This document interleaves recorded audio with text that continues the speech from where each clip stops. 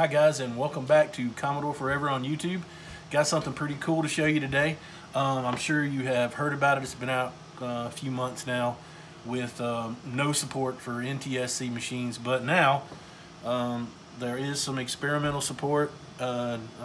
Experimental, I guess I would call it beta, but I've been playing it. It works really good. Talking about the Kung Fu Flash cartridge. Okay, it's another storage device option for your Commodore 64 that's really cool. You can take program files or cartridge files and load them into this thing, and then select them through a browser. Boom, you're loading up programs almost instantly.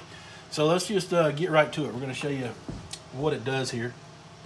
I've got my SD card preloaded with a lot of files, program files and cartridge files, and I've already loaded one in here, and as you can see, it keeps its memory from what you loaded last time. This is Aztec Challenge, of course, and I had loaded it in, so I mean, when you plug it back in, it just assumes it's that cartridge. So to load another one, you just go to your little button here, hit the menu button, and now we can go back to our browser and browse through all of our program files and whatnot. And it seems pretty cool. I've ran into maybe one or two games it's not working. Might have to, you know, load those again or whatever. But there's plenty to choose from. So I'm gonna load up Beachhead here, because Beachhead was one that always took a little while to load. As you can see how quick it loads it up. Very cool. I like everything about this little deal. But yeah, that's it. That's what it is. Another storage device option for your Commodore 64. Works great. I'm not having any issues so far on this machine.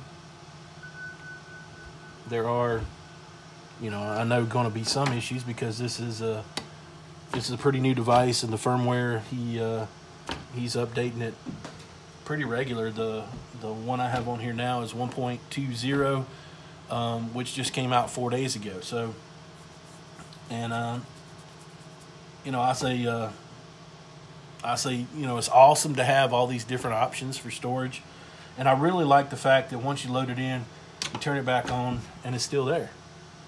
You know, I think that's cool. Now, I haven't got all into this as far as how it works with D64s and whatnot, because it's relatively a new device still in development. So anyway, I like what it's doing so far. I don't have anything bad to say about it or negative to say about it at all. I can't wait to see, you know, what all this ends up doing, and you know, good luck to the guy that's developing it. I think he's doing an awesome job. And I don't want to butcher his name, but we'll try to zoom in here to his GitHub address.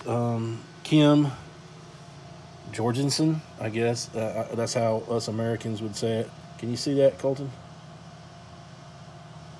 There we go. I'll put a link up in the description, and we'll have some pretty cool little pop-ups up here that you know, show you the address and everything. But anyway, Kung Fu Flash. All I'm doing right now is finishing up the cases for it and the labels for it. I should have this available in the shop, I'd say in just a couple days. Yeah, this is awesome. Check it out on www.commodoreforever.net.